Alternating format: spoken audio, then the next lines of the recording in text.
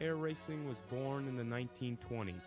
Year after year, these home-built racers broke speed records and showed to the nation that flying was safe.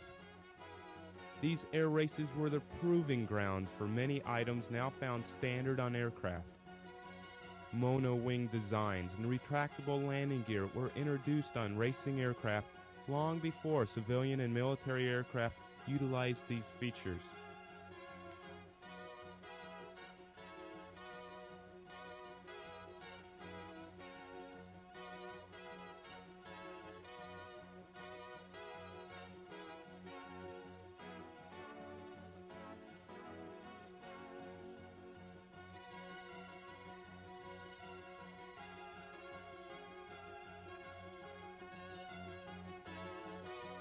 World War II stopped air racing in 1939, but the technology developed during the war built aircraft that today are still some of the fastest piston-engined aircraft.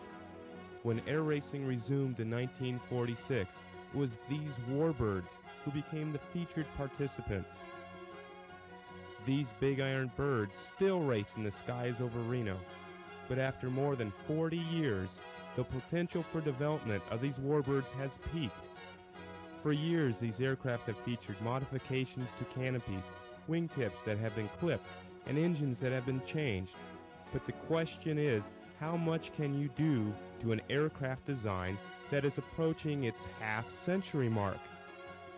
To increase speeds, something totally new would have to be developed, something that would utilize the latest in technology. In 1979, industrialist John Sandberg set out to build a new racer. Designed by Bruce Boland, a Lockheed engineer, this racer would be known as Tsunami. More than 6 years of work were required to build this racer. In May of 1986, final assembly began at Steve Hinton's fighter rebuilder's shop at Chino Airport in California.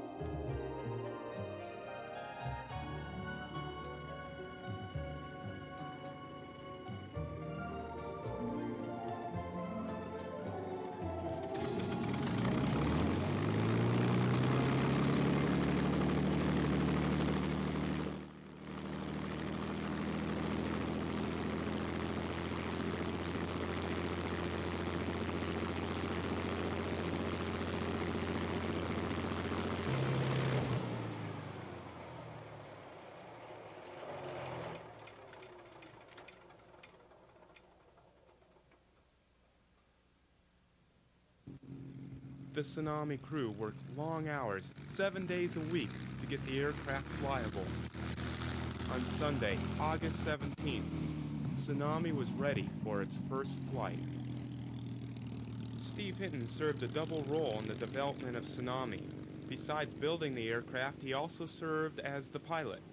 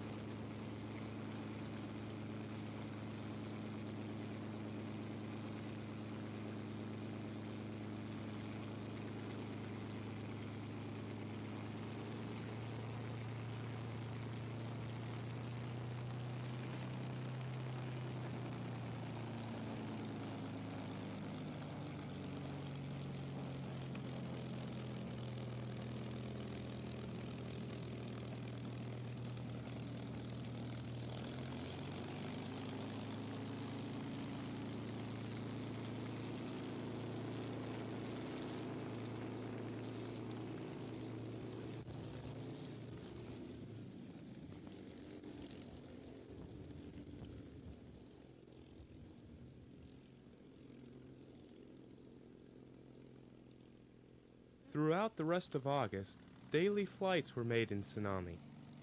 As the flight test system progressed, changes were made in some of the aircraft's systems.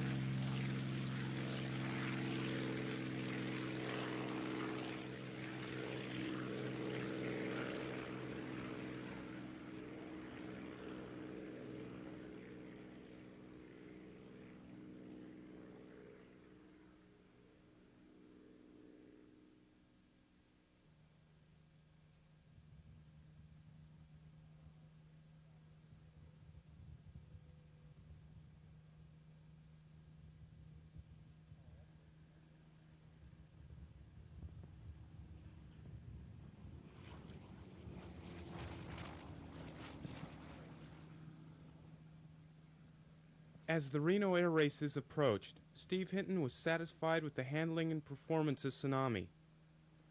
It was then that the paint job was applied to the aircraft, and it was ready to go race.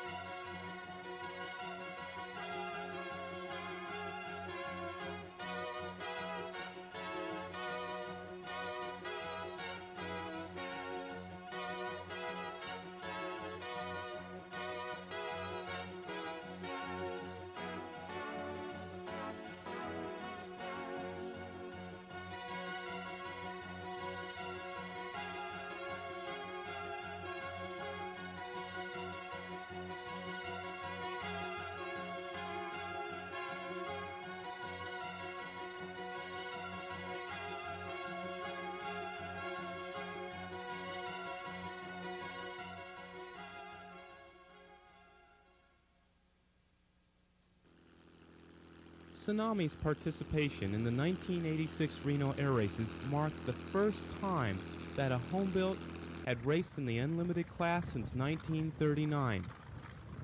Steve Hinton qualified Tsunami at 435 miles per hour to earn the third fastest qualifying speed. Friday's heat race marked Tsunami's very first race. Steve held back, and with each lap gained experience in this new racer. As his confidence grew, Steve was able to pull up and move into third place. Unfortunately, Steve wasn't able to stay there long, as the generator failed, forcing Steve to throttle back and finish the race at the rear. Electrical and mechanical problems plagued Tsunami on Saturday and Sunday, forcing it out of both races. Although Tsunami's participation in the 1986 Reno Air Races was not successful, the fact that it was there racing was a major milestone. Tsunami's future is filled with challenges. The future will bring speed record attempts and more air racing. The dedication that built Tsunami will carry on and allow Tsunami to conquer the many challenges the future will bring.